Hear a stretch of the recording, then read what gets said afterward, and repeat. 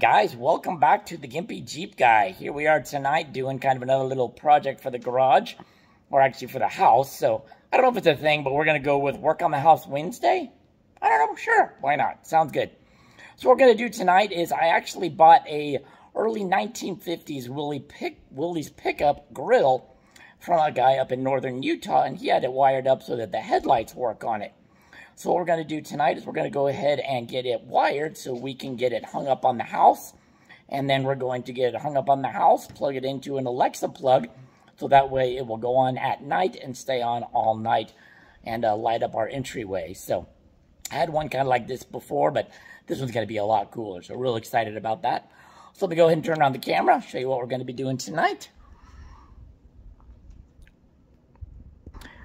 So here we have our beautiful assistant, Simple Sarah, and she is going to be getting this put on with some picture hanging wire. And so this is stuff that we've got that we hung up all the grills behind me with, is this little 2mm picture hanging wire. And so what we do is we found a couple existing holes on the grill. For this one, we're actually going to hook it over here on the side where the grill would normally attach to the fenders. We're going to hook that on. We got these little crimpers, these little, I think they call them barrels, that we'll put on there. And then we crimp it down, and that will go ahead and create some tension, kind of like a Chinese finger trap. And that will hold the wire in there. Run the wire all the way across to the other side. And then we will go out, and we're actually going to pre-drill some holes into the stucco. And then we're going to nail these little anchors into the side of the house out there. The exact thing that we did with all of the grills behind me. And that worked just fine going into the drywall. So I think this should work perfect for tonight and what we're going to be doing. So we're going to get this all done and ready to go. And then we've got another hood that we're going to get ready to hang up. And once we get this grill done, then we're going to work on same concept with the hood. And then we're going to get that hood hung up right up there above our toolbox. And one little step at a time, getting the Adams bed and garage all ready and prepared. So here we go. All right, Simple Sarah, what are we going to do here? First, you got to measure, because you got to know how long you want your wire. It comes in this big old spool, so you don't want anything small. So I don't like being wasteful, but with this, trust me, more is better. So I go from one hole, and I always give myself a little bit more because this wire doesn't bend very well. So you're going to end up bending this wire and crimping it to itself, and then you'll cut off the excess. So the first thing I do is I measure from the hole and give myself extra so it can bend. Then I move it to the other side and do the same thing. And then I decide where I'm going to cut. So you're going to take your little crimpers, and they actually have cutters with it as well. And with the crimpers, depending on what barrels you get, there's different size crimpers. Make sure you get the right size. If not, it's not going to help you. Put these in the crimpers. One side here works better than the other, and I can't remember which side's which, so we'll try this one. Oh, I got the right side. Yay! All right. And then you just go from one hole to another. You're going to put your barrel on first. We also have two different size barrels, so if I have to go get another one, I'm sorry.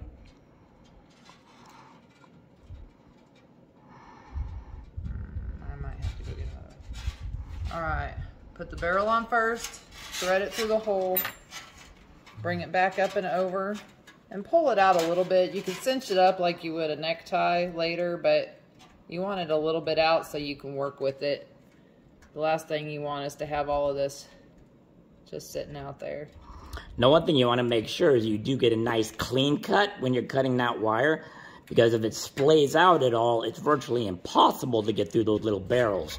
So make sure it's a nice clean cut. These little crimper tools usually do a good job. You could also use some heavy duty wire cutters or something like that. So there we go. She's got that slit on there. Now we're going to take the little crimping tool and basically you squeeze it down, putting as much pressure as you can. you want to do it sideways like she is. You can see she's crimping it sideways against the edges of the barrels instead of squeezing it like you'd normally think, like with a butt connector for wiring. So that way it's putting as much pressure on that wire on the inside as well.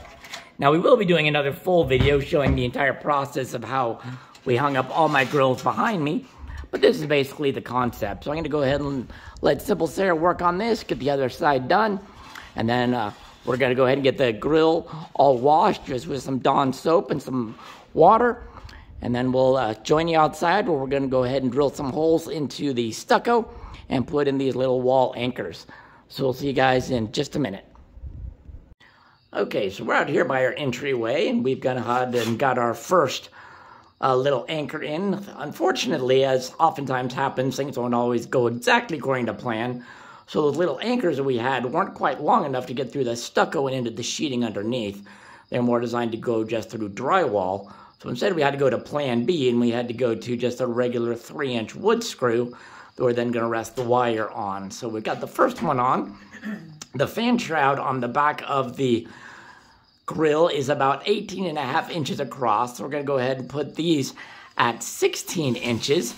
And that way that should give us enough room to be able to go ahead and hang that wire on the back of the grill and have it hanging on those little screws there going into the wall.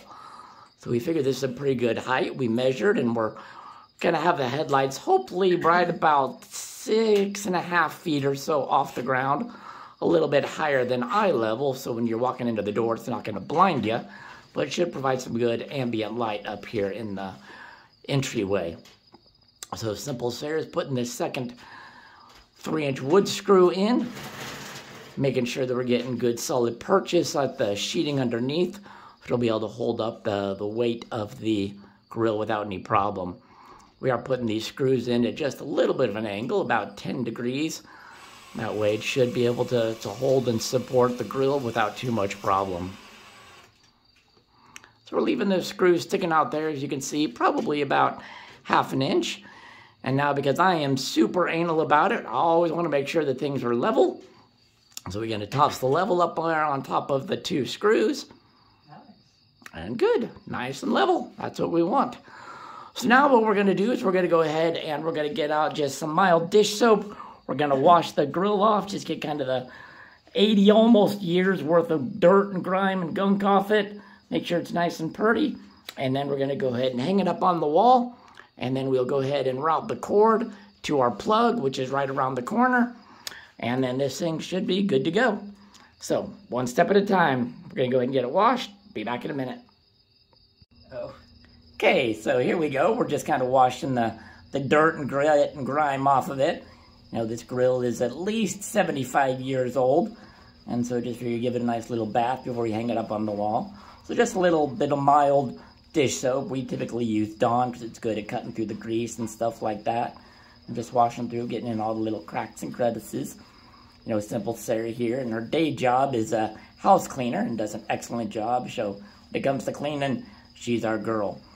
But we didn't want to get it too wet because we don't want to get the electrical wires and stuff wet. So we're just kind of doing it by hand. When we're all finished here, we'll give it a good rinse off and then get it hung up on the wall, get the wires ran, and call this part of the project done. So one little step closer. All right, so we have the grill all washed and cleaned. Simple Sarah's got it all ready to go. So now she's gonna go ahead and get it up here and get that wire so it will catch the heads of those screws there. It's almost easier said than done. 1, 2, 3.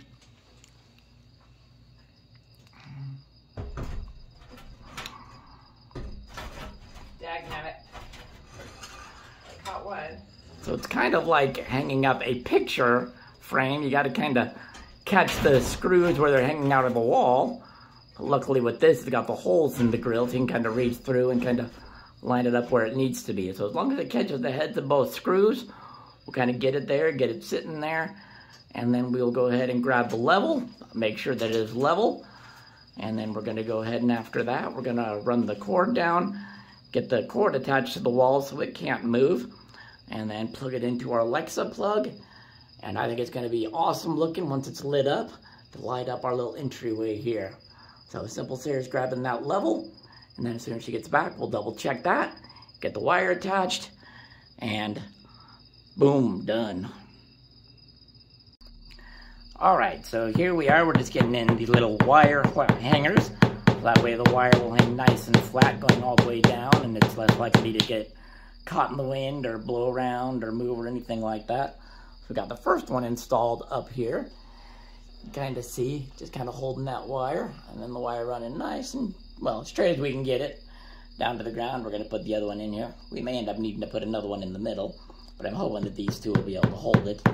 And then we're going to go ahead and run the wire over to the plug, which gratefully is pretty close, just around the corner. And then we should be able to get it plugged in and ready to go. So.